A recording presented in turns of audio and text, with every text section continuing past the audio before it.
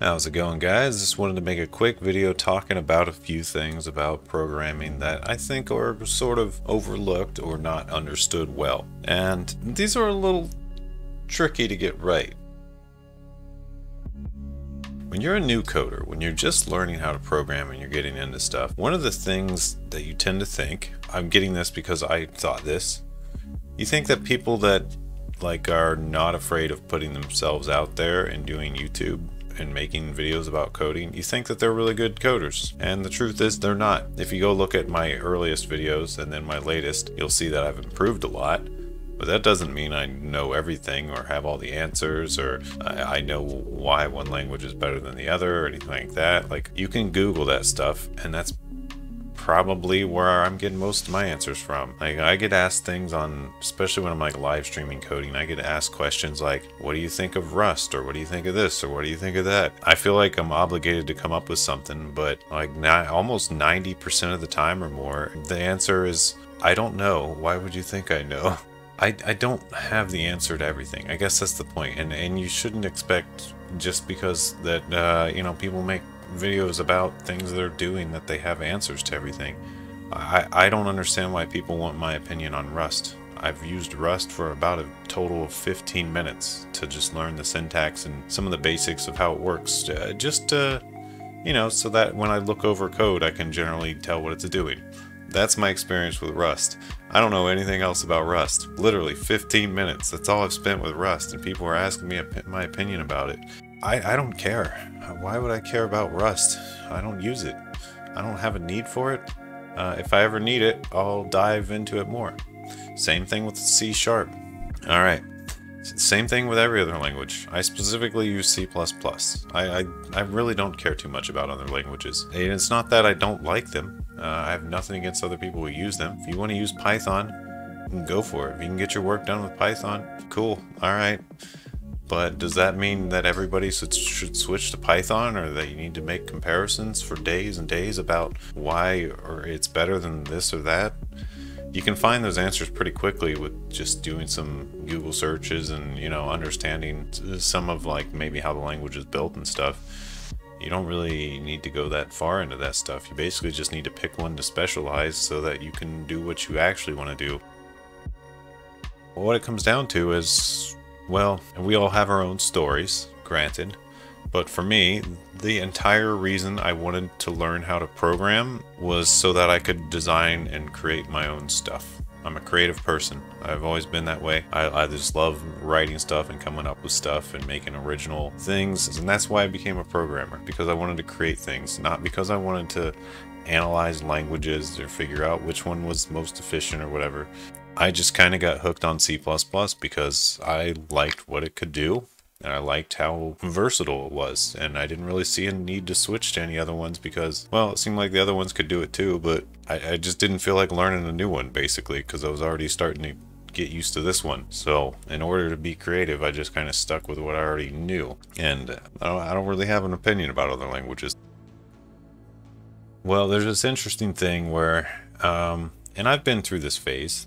It's usually when you're learning the syntax. At some point, you just want to write code. You don't even care what you're writing. You just kind of want to get practice, and you just want to program. And you get in this mindset where you just love program. Well, what are you doing with the programming? You can practice all day. You can go practice algorithms. You can go to LeetCode and stuff just to write code. But at some point that gets really boring because you don't really have a goal. That's been my experience, at least. So what it ends up happening is you need some sort of project to work on, and it almost doesn't matter what the project is. It just has to be something you're actually interested in. And it becomes not about writing the code, but about solving problems to accomplish what you want to accomplish. So programming is more about problem solving than anything else. And I would say that that's the big reason that this is not for everyone. Some people aren't very good at logically solving things. I've just always had the mindset where I like to walk through things and build up to solving problems, and I think that's why I tend to like programming in general, is because I think it's a fun way to solve problems. I like reasoning through the code and understanding what it's doing. I think that's always just been something that's been fun to me.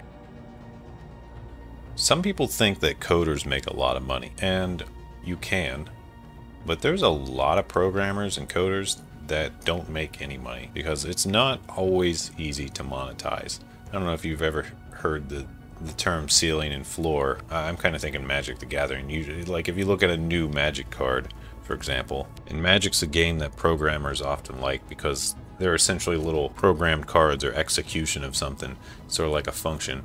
You often think ceiling and floor, like the ceiling is what's the best it can do, and the floor is what's the worst it can do. And sometimes if you look at a card and you say, well, sometimes this card does absolutely nothing, it's just like a useless card, that's the floor, that's pretty bad. And in the best case scenario, what does it do? And this is sort of like, it's kind of like that with making bank or making pay with coding too. The floor is still nothing. You can be a really good coder but not have any job or not make any software that actually sells. You can still, you can be the best coder in the world and make no money.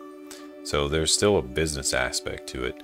You need to either get a job where you can put your coding skills to use for a company, which can be a little tricky, especially that's a whole nother subject. I would say overall, if you're trying really hard to get a job, you'll probably get one pretty quickly, because employers tend to like people that are highly motivated and ready to go. And if you show that, they'll hire you.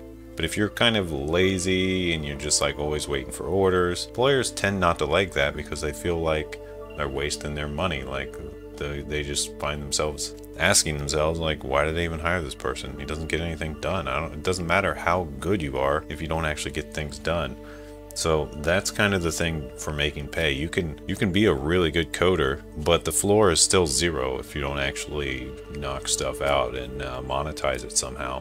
And maybe that needs its own little video. There are a lot out there about how to monetize coding, and you can come up with them. If you just like ask yourself the question and write down a list, you'll have beat every video about the subject, because they're all very obvious. It's like make apps, make videos, make tutorials, it's stuff like that. It's all very obvious stuff for the most part. There might be some like really creative ways to go about it too, but for the most part, it's just making content or getting a job where you're making content for someone else. And sometimes that content is working on some behind the scenes code for a company where no one really ever sees your code except the other employees there. It's still, in a way, content. I guess I should just say that the ceiling for programming is really, really high. I think that's what people mean. Like, if you make something that ends up doing really well, you can make millions of dollars, sure.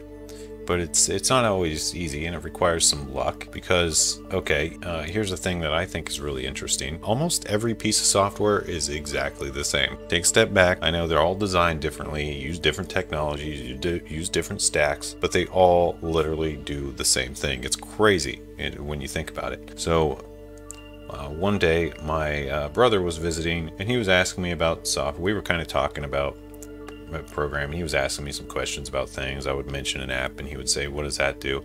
And I found myself answering that question with the exact same answer no matter what the app was. It's like, okay, what does Twitter do? Allows people to send messages and upload video and stuff like that. What does Instagram do? Same thing. What does YouTube do? Same thing. What does Facebook do? Same thing. It's like, wait, are there any apps that do anything other than that are successful? No, pretty much no. All apps do that. It's like media. You can upload media, you can connect with people. That's what every successful app does. It kind of blows my mind after a while. It's like, all right, what about Snapchat? What's the big deal with Snapchat? Same thing. Okay. All right, what about TikTok? What's the deal with TikTok? Same thing. Exact same thing. Why do we even need all these apps? You literally only need one to just do these things, and that's it. Yeah, you name an app, dive into what it actually does a little bit. Forget the code stack, forget about how it does it. Just look at the end result, and you'll see that they're basically all the same. Where does that leave you?